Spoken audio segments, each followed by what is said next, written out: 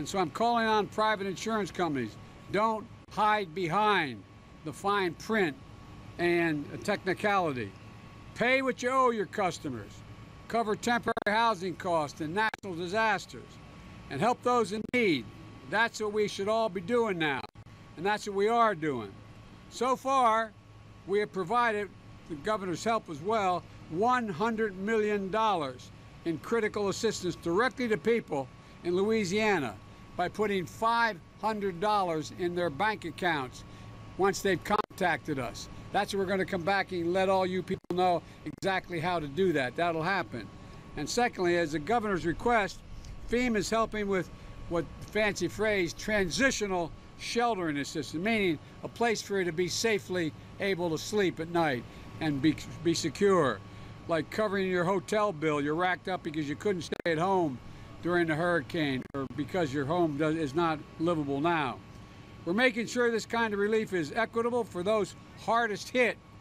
The resources they need have to get to them.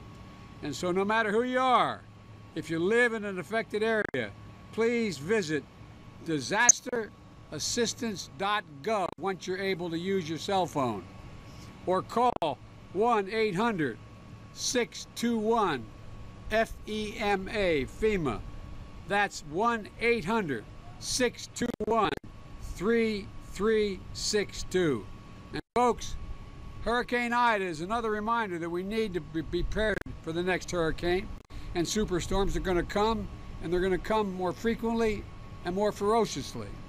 I've been working closely with the governor and our colleagues in Congress in both parties on my Build Back Better plan that will modernize our roads, our bridges, our water systems, sewers and drainage systems, and power grids and transmission lines to make sure they're more resilient. I walk through the backyards here. So many telephone lines are down. So many telephone poles are down. So many of the way in which we transmit energy is lost because of old wooden telephone poles. We know for a fact if they're underground, they're secure. Cost more money. We got to not just build back to what it was, put the same old poles up. We got to build back better. We got to build back more resiliently. And we got to make sure we do the same thing across the board.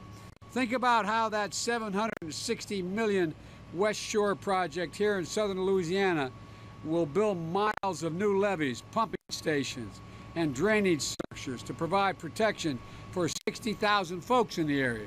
It will change their lives in future storms. I told the governor that he has my full support, and I mean it sincerely, he has my full support to get this project done. And folks, I know you're hurting.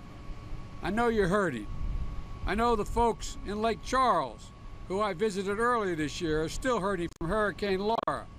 I want you to know we're going to be here for you.